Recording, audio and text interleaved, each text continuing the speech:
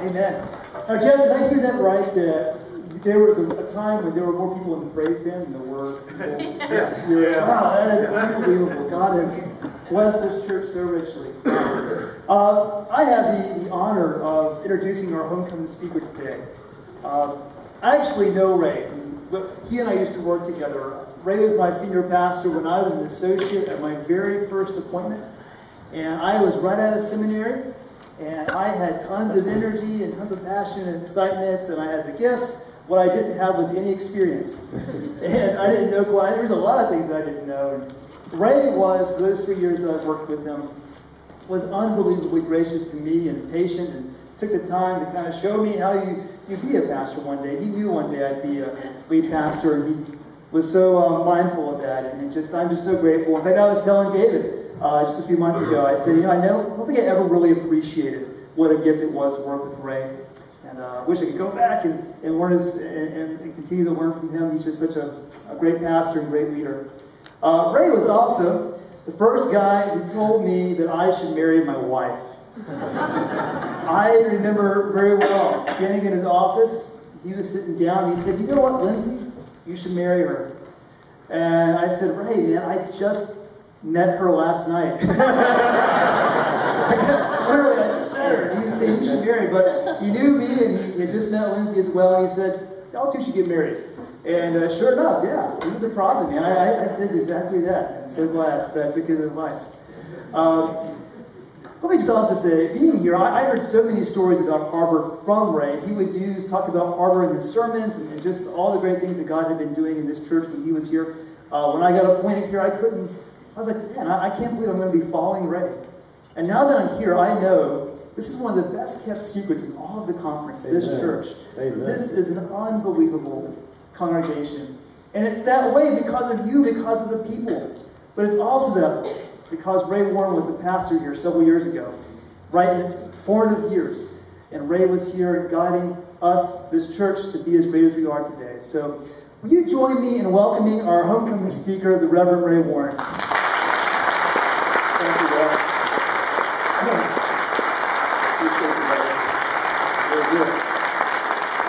Listen, I'll come be here with associate any day of the week. All he has to do is call me, and I'll be here. Listen, thank you for being here today. And you could have gotten a lot better sermon if you'd gone to, I don't know, Myrtle Grove Presbyterian or something. But bless your heart for being here today. And I'm really, really delighted that you've come.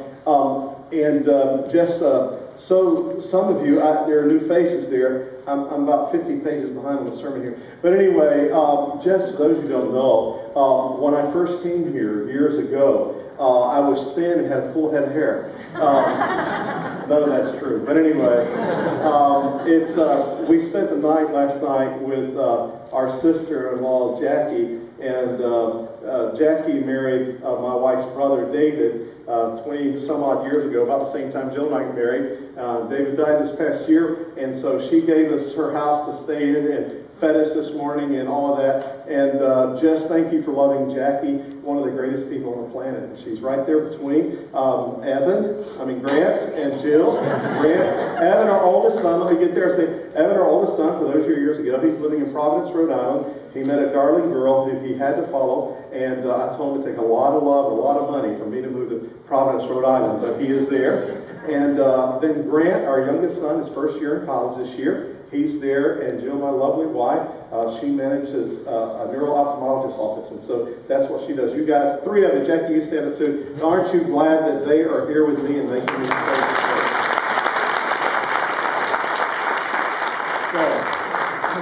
let me just say, first of all, Curtis Campbell, Curtis has always been a great pastor and a great music leader, and I could not believe that you got him here at Harbor Church. I was like, that just isn't fair. That just is not fair. And then I can tell you, when I heard that David Brownlee was going to come and spend a couple of years with you, he and Irene, you need to know that is a couple who've been a powerful, powerful presence in not only our conference, but our entire denomination, being leaders in the United Methodist Church.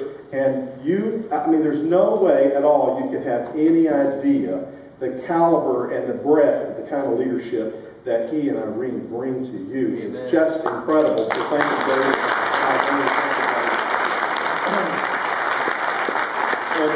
pleasure for me to work with Russ, and I learned much more from him than he learned from me. Just a wonderful, wonderful guy. And I told early church this morning, I said, you know, he preached every fourth Sunday or so, and I absolutely hated it. Because it meant the following Sunday I'd have to follow him up. And he was just such a gifted preacher that it would just make you sick. I'm like, okay, how's this brand new seminary coming out being able to preach like that? I know his daddy, but I didn't know until he told me he's fifth generation preacher. I said, oh, okay, God gave you some gifts and God gave you a bloodline. If you didn't preach right, we think something's wrong with you. But what a gift he is, and Lindsay just makes him 100 times better. You have no idea what a gift you have with them. Aren't they just the best?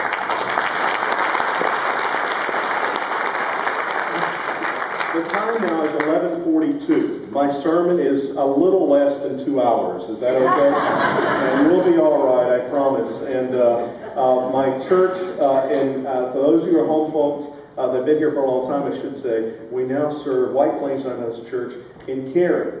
Interestingly enough, years ago, I was the associate pastor at White Plains United Methodist Church, and I was appointed to a church at Monkey Junction in the building, meeting in a school called Harbor United Methodist Church. Our first choir robes we had were given to us by White Plains United Methodist Church.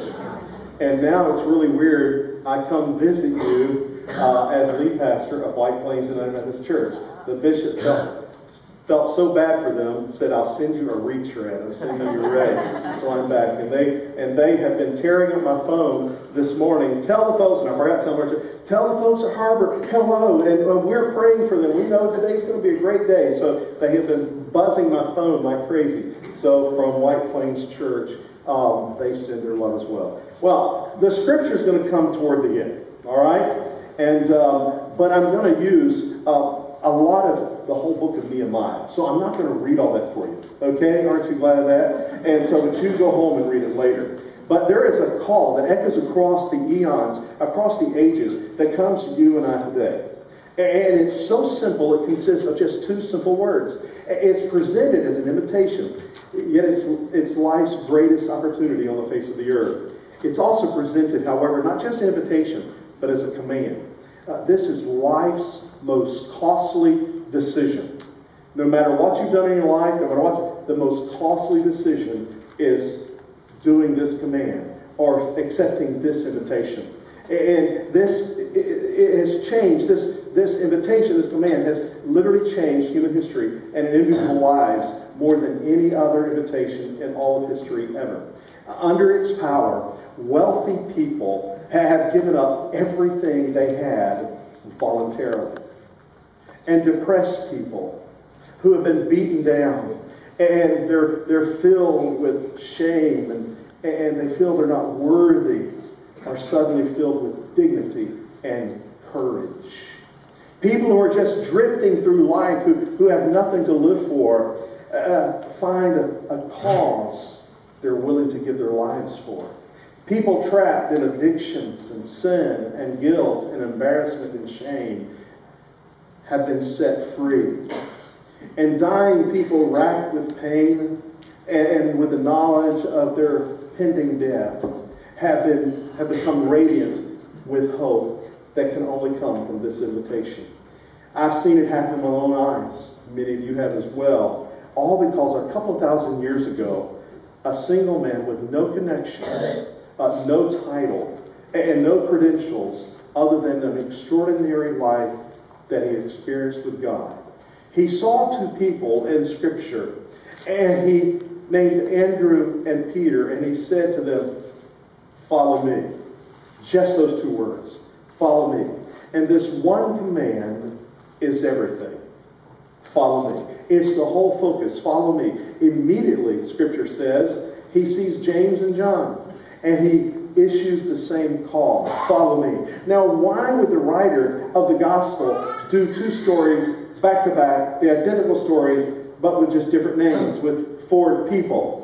Well, in ancient times, they in the literature, they didn't have a font that you could create an italics for, an underline, and bold. And so what they would do in ancient literature, they would repeat the story. So you would understand, this is vitally important. This command is everything. This invitation is transformational for your life. Follow me. This Jesus, he's a rich young ruler who everybody looked up to, thought he was the greatest. He had everything going for him. He was a Duke grad, you know. And so, just had to get that in, Russ. That was just for Russ. Anyway, had everything wealthy, had everything going for him. And they see a corrupt, thieving tax collector. And Jesus sees these two men and he tells them the invitation, follow me. He seems to think that nobody is so good that they don't need him. And nobody is so bad that they can't receive him. In fact, the guy who everybody looked up to, the Duke guy that had everything going for him, the rich young ruler, he said no. And the thieving tax collector said yes. Follow me. It is so strange that this man who is celebrated for his humility, who was a servant of all, who washed people's feet, should issue this most presumptuous command ever recorded. Follow me. And what he's saying is, hey, listen, I have mastered every sphere of life and death, and I want you now to obey me fully. Embrace and believe everything I've said. No exceptions, no reservation, no hesitation. Just follow me. You do what I tell you to do in every area of your life. No other leader had said anything like that. Not Napoleon, not Alexander the Great, not Julius Caesar, not Oprah, not David Brownlee or Curtis Campbell or Russ Nanny, not even President Obama or Donald Trump. None of them ever said that. How strange human beings across the continents and across centuries should decide that this one command, the greatest opportunity of their existence, that millions would gladly give their lives for it. And I wanted to tell you that, listen carefully, the main reason I'm here, the main reason for this church is here, is this clarion clear call of follow me. So it can still be heard today in your world, in your neighborhood, in your sphere of influence. Follow me. Follow the Savior, Jesus the Christ. Now I want to say, to the best of my ability, which is extremely limited, the best know-how, I want you to hear carefully, for those of you who might be note-takers, a good note-taking time, to follow Jesus. To follow Jesus means I come to admire him. I just think he's the greatest. I come to love him and hold him dear. It means to be wholly devoted to him. All my thoughts, all my words, all my actions, all my time, every moment, all my money, all my possessions, the whole thing just surrendered to him and laid down before his feet. Everything you are. Now, turn to somebody and ask them, what does everything mean? Just ask them that question. Don't answer. What does everything mean? Now, I want you to turn to them and answer them, and you say, everything. Now, go ahead and tell them, everything, all right? It's everything. It is everything. What it means is, what all this means is, I form an intention. I decide that I will do whatever Jesus says. I will strive to understand him. I will strive to study him. I will think about him intelligently. I will not be mechanical or self-righteous or legalistic about it, but I will actually form the intention. I will decide that I'm going to follow Jesus. In the time of Nehemiah, the prophet, and that's the scripture pretty much all the way through it. At the time of Nehemiah, and a man named Ezra, a group of Israelites who are living in Jerusalem, and they're occupied, and they have rebuilt the wall of their holy temple, and so things are looking up for them as a people, but they're still ruled by other nations, and they're deeply troubled that they're not their own nation, that they're occupied. And they begin to ask themselves, where's God? What is the purpose of our lives? We pick this up in Nehemiah chapter 8, and it says this, all the people gathered together as one in the square, and they told Ezra the scribe to bring the book of law of Moses that the Lord had commanded Israel. Now something really, really weird is happening in this text. It's unusual. There is a religious gathering. There's a group of people, and they are gathered. They gather themselves in pain and in hope. And there's enough pain to die to their old dreams, but there's enough hope because the walls of their temple are being rebuilt. God is doing something to live into a new dream with them. Now, this is just a freebie, another note-taking time. We must understand God lives at the intersection of pain and hope for you and me and for the people of Israel. God lives at the intersection of pain and hope. God can work with you and me there. There's this religious gathering, and the lay people asked for it. No preacher, Pastor Ross or Pastor Dave, they didn't ask for it. The people asked for this gathering. And the text says, the people tell Ezra, the priest, to go get the book and read the book. We must know if our lives mean anything. Is there a God? Does God have something to say to us? Is there a purpose for our lives? What's going on around us?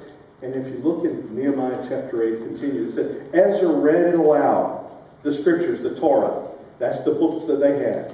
He read it from daybreak until noon as he faced the square, in the presence of men and women. And all the people listened attentively to the Torah. Now, for 6 hours, these people stand there as Ezra reads their Torah, their Bible at the time. And they listen with rapt attention. By the way, just as a freebie, just off the side, how long should a biblical sermon be? Do you know the answer to that? Somebody said 20 minutes? No, according to Scripture, it's 6 hours. 6 hours. It's right there in the Bible. A sermon ought to be 6 hours long. Can I hear an amen? I don't know what you're laughing at. I don't get it. But anyway, but the obvious question is, what in the world is going on here? How could they just stand there and listen to this man read from this text for 6 hours long? What's going on? Well, we all love stories. The human race, we love stories. And they're listening to stories, but these stories are highly, highly personal. But, you know, it's kind of like you imagine in our day, if we didn't have a text to read, if we didn't have a good book to read, or a movie to go to, or a television show, you know, so they're listening intently to hear what is God saying to them. Now, you know, just like in our day, we often hear, have you read a good book lately? Have you seen a good movie lately? So just to make things, well, really to wake up your neighbor, I see some of them snoozing. Will you just go to them and say, hey, read a good book lately or seen a good movie? Just ask them, you know, get a recommendation. Ask them right now. If y'all aren't doing it, we're going to be a long, long time if we don't find out. You know, because I believe in audience participation, for lack of a better term. I told the early crowd, Jill and I saw The Intern a couple weeks ago. That is a great little flick. Anybody seen it? And anybody seen, now another one that's just for Christians, they ought to see this. I'm not sure the secular world would get it, but War Room. If you want to be put to shame, watch the War Room. I mean, that is a convicting kind of piece. But anyway, so we love it. And so they are listening to their story. What is God calling us to do? Who is this God? Imagine for a moment, never heard that, and living in this world. Why am I here? Is there any meaning to my existence? Is there any hope? Or is it just that we're just this grumpy little people on a grumpy little planet where grumpy little people crawl for a grumpy little while and try to make money and have as much money as they possibly can and to avoid suffering at all costs, and then we die? Is that it? They really want to know. And they listen for 6 hours to what matters most. This guy, Ezra, gets the book and he starts to read. In the beginning, God created the heavens and the earth. And some people standing there saying, God created heavens and earth. I knew we were here for a purpose. I knew it. God, it's not, we're here. And this is really personal. And this matters the most. And they wonder, what is God like? What is this God like? And they listen fascinated to the stories, the creation of human beings. They say, you mean we're not just these grumpy, random peons walking around earth? Human beings are actually created in the image of God who created all there is. And they look at each other and they said, that's you. You're created in the image of God. So if you didn't get a book to read or a movie to see, just turn to your neighbor now and tell them, you're created in the image of God. Will you tell them that? Just tell them they're created in the image of God. Now, I know what some of you are thinking. Some of you are thinking, God created that? Really?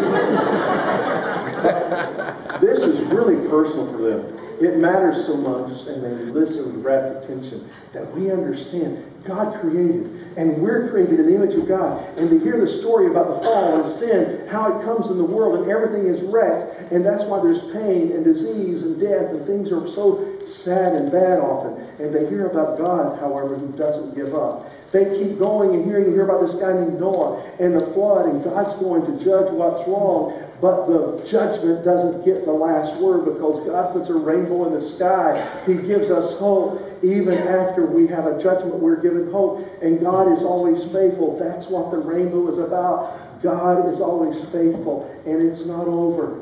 Then the story takes another turn.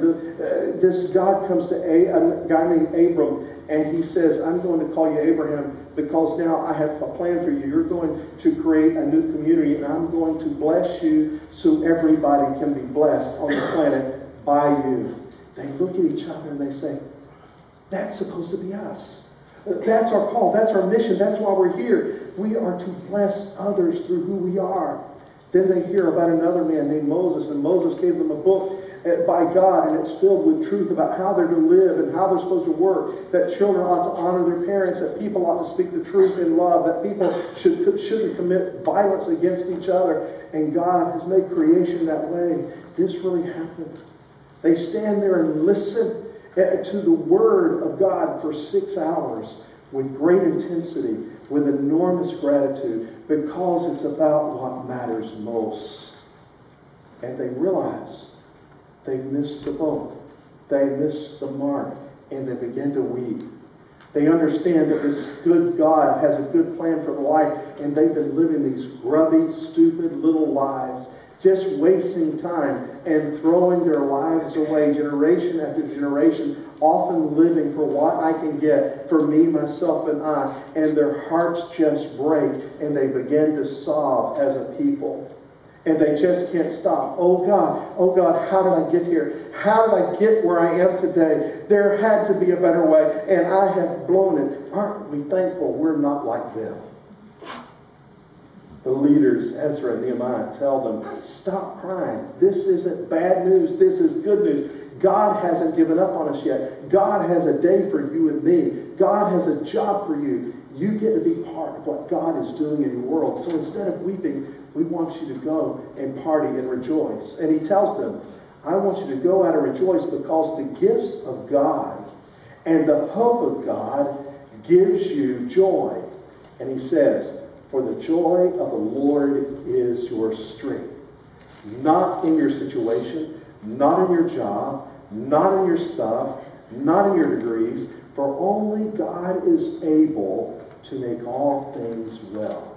And that's what God is doing, giving you the joy that only God can give.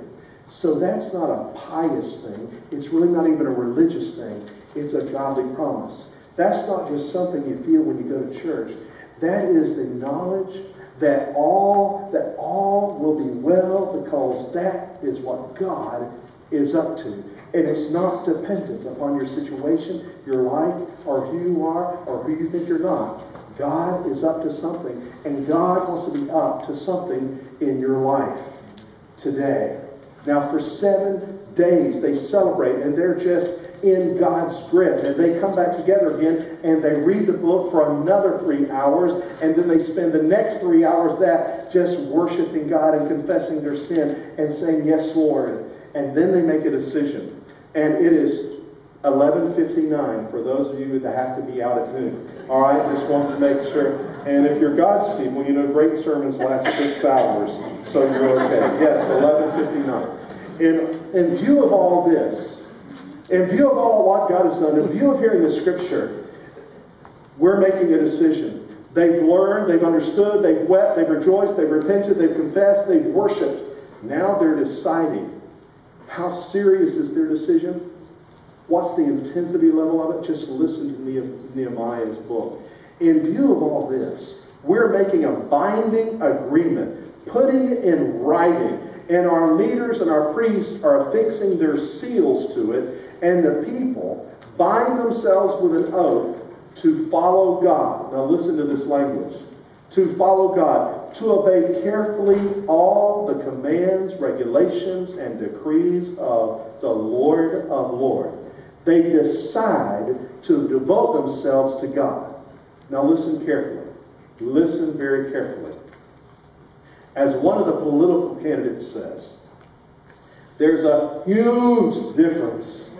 There's a huge difference between a preference and a decision. Huge.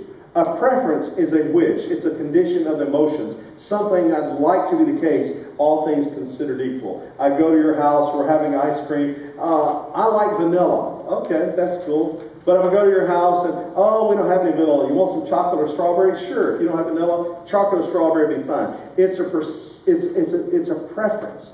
However, decision is a binding choice. It's an act of your will. I make a vow. I set my course. I say no matter what comes, this is my path. There's a world of difference between having a preference and making a decision. And when it comes to issues that really matter, we don't just prefer, we decide.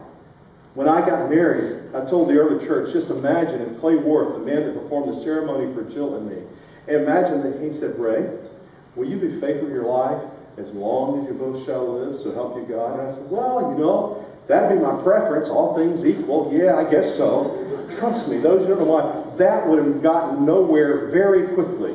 No, I've made a decision. They're saying we will be devoted to God, and this is the most important commitment we are making. More important far than our money, far more important than success, than even our health, more than anything else in the world. We will be a people devoted to God, and what that means is we will do what God asks us to do. It's not legalistic or self-righteous or pompous. It's from the heart. It's serious. It matters. They say, God, we have not been wholly devoted to you in our relationships. That stops today. Lord, we have not been devoted to you with our finances. We've been violating the Sabbath. You gave us the tithe to make us a generous people, and we have blown it seriously. God, that stops today. We're going to do what you say.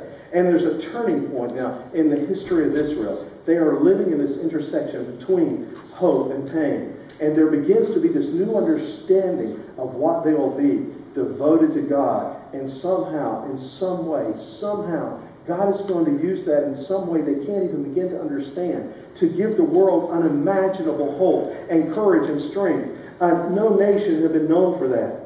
Then one day just Jesus comes. And here's what Jesus does. He takes all the teachings of the Scripture, of the Torah, and all the stuff they were talking about that they listened to, and he explains it so anybody can get it. And he makes it accessible to people who are outside of the people of Israel, as well as the people who are inside, who are the Israelites. Jesus helps explain this, not about following rules. The goal God has for you and for them is not just that you do the right things. The Pharisees thought that was what it was about. But Jesus makes it clear that the goal is you become the kind of person who would naturally do the right thing. You become the kind of person who would naturally bless others, who would naturally not seek vengeance, who would naturally be a generous people. And Jesus offers his presence. He offers his forgiveness, his sacrificial love expressed ultimately on the cross. He offers his Spirit, the power expressed ultimately through his resurrection. Then he says, then this is what Jesus says, oh, guys, this will get you. Follow me. To follow Jesus means I admire him. I love him. I think Jesus is everything. But it also means I decide to do what Jesus said. I actually decide I will put obedience to Jesus above every other priority in my life. And when this doesn't happen, when our priority isn't given to Jesus, it kind of puts Jesus on tilt. He says to a group of people one time in Luke 6, why do you call me Lord, Lord, and do not do what I say? Look at Jesus' final instructions. All authority in heaven and earth has been given to me. That's a ton of authority. Therefore, go and make disciples of all nations, baptizing them in the name of the Father, the Son, and the Holy Spirit, and teaching them to obey everything I have commanded you. And surely I am with you always to the very end of the age. This is sometimes called the Great Commission. I want you to notice that Jesus flushes this out. He does not say convert people so they'll indicate they are Christians who believe the right things and join a church somewhere. He doesn't say that. He says make disciples. That is followers who are taught to obey everything I commanded you. By the way, that's your job and my job if we say we're followers of Jesus. That's why we're here. That's why this church was founded. To follow Jesus means I love Him, I trust Him, I admire Him, and I've decided with the help of His Spirit, I will always actually do everything He says. And that's the best life that is ever available to any human ever, is to follow Him. I got a phone call at my office just a few weeks ago. And for most of you don't know, White Plains Church in Cary is on a main road that is surrounded by a neighborhood.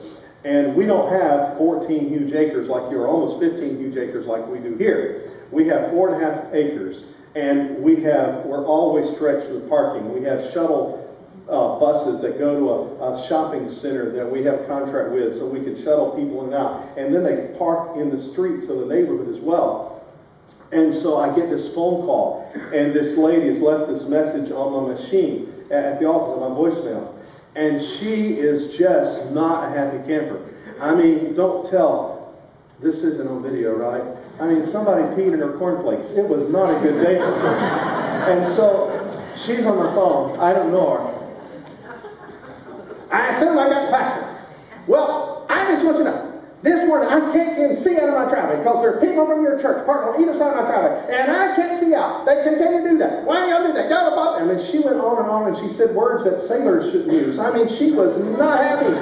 And she just railed into me and didn't know me from Adam's house cat. And as I'm listening to her, I'm just getting angrier and angrier and angrier. And I want to say, well, you know, bless God, if you've been in church, you wouldn't have to worry about getting out of your thing. And you know, God, I'm just getting all self-righteous and angry. And so when it was over, I just hit delete. And then delete, and I remembered this guy that I'm talking about this morning said, oh, I hate it when he gets so personal. Ray, love your neighbor. I said, all right, Jesus, if you want this woman to receive patience and love, I'll call Jill and have her give her a call. I wasn't up to the task at that moment. I talked to a guy a couple of weeks ago. He's working 2 jobs to support his family, and he has children, he has a wife. His wife is working 2 jobs, and his mother lives with them. And he's working 2 jobs. His wife and he are working 2 jobs to support his family. And then I remembered this guy, Jesus, got into my business again, and he said, oh, do not store up treasures on earth where moths and thieves break in and steal, but store up for yourselves treasures in heaven. And I'm thinking about, oh Lord, I'm so blessed. I'm so blessed. I think about how blessed, true folks, I wish you could hear and feel my heart and my soul. The churches and the people that I have been so unbelievably blessed to serve alongside have radically transformed who I am, hopefully in a better image of Christ. And you folks here played an enormous part of that. But every moment is a chance to be Jesus. I was on Interstate 40. Have you ever driven along the Beltline in Raleigh? Have you ever driven that Madhouse? And on the northeast side of the Beltline, they're doing all kinds of construction. And I was headed up to Wake Med from Cary the other day, and it was like a parking lot. It's 12:09. I'm so sorry. If the roast is burning, God has another one in the food line, okay? So I'm on I-40, and I'm in the far left lane. There's 3 lanes of traffic. I'm in the far left lane, near the barrier between us and the other road, other highway, going the opposite direction. And I see in my rearview mirror, there's a car coming up that far left, you know, the place where you wreck and you park, you know, that lane where nobody goes, and coming up that lane on the far left side where nobody's supposed to be. And I see him coming up, and I'm like, oh my gosh. And he gets up there, and then I'm like, you knucklehead, you jerk. I mean, you know, I'm thinking, who do you think you are? And I look over, and, you know, I didn't want to do this, but I caught his eye. And I caught his eye. There's a ramp that we're coming up to, an off-ramp we're getting ready to come up to. And he does this. He's wanting to get off at the next ramp because he's in a hurry. And then to make matters even more ungodly, he's driving the most beautiful new Porsche you ever want to see in your life. And I'll be honest with you, I was headed over to the hospital to see someone who was in critical need, and he's in a hurry to get off of his exit ramp. I really wanted to give him a sign of the Lord, or a sign of something dealing with hand motions, but I opted not to do that because there's a sticker on my car that says White Plains United Methodist Church. I mean, that would be a great witness. And I remembered Scripture. Get thee behind me, Satan. Stay there. But I remembered I shouldn't do that, and so I just told him. I wasn't very gracious about it. There's a guy that I was talking to 2 or 3 weeks ago who got involved with Zoe Ministry. This church is involved with Zoe Ministry. And he was a CEO of a huge healthcare organization and hospitals and all this in Texas. And he went with Zoe to help feed children and take care of AIDS orphans for a 10-day trip over there about, 7 or 8 years ago. And he went, part of his travels there was to go to a partnering hospital called Manoa Hospital in Africa. And while he was there, he was just, they were struggling, Manoa was. They're going through all kinds of transitions. And so he goes back to Texas. And his kids are grown, and he and his wife, empty nesters. And he told his wife, you know what? I can do more good there than here.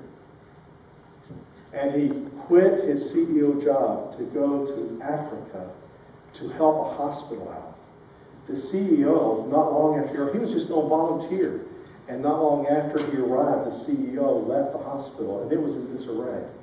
And he gave up his time and his money to help out Manoa Hospital.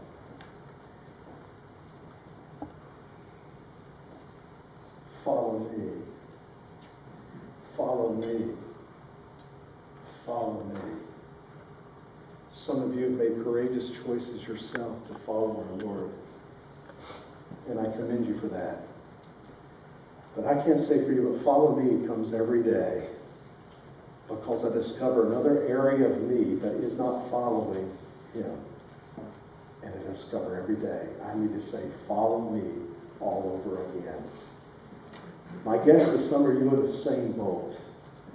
And we do the best we can, but you're constantly messing up. Anybody here messed up? Anybody know they're going to mess up? Oh, yeah. Anybody knows the person next to you is messed up?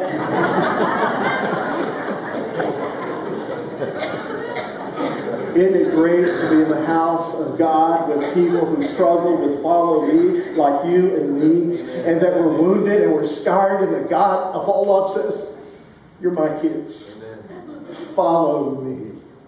And I will take you. I will take you where I need you to be and how I need you to go. Will you bow your heads? God, thank you for these people. I am so totally undeserving for being here. Lord, and that is not looking for compliments. That's not trying to be humble. Lord, you know my heart better than I know myself. You know the junk in my life and the scar tissue. And you know the mess that pervades my heart. And you still say, Ray,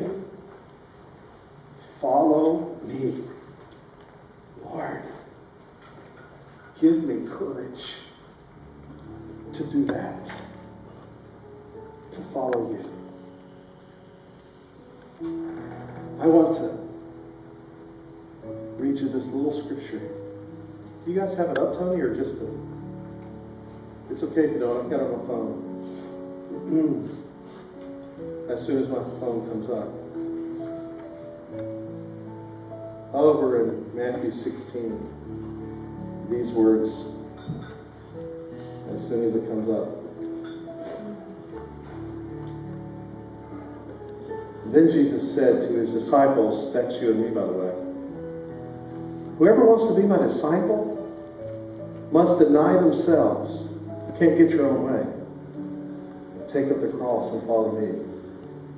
For whoever wants to save their life will lose it. But whoever loses their life for me will find it. what good will it be for someone to gain the whole world, yet forfeit their soul? Or what can anyone give in exchange for their soul?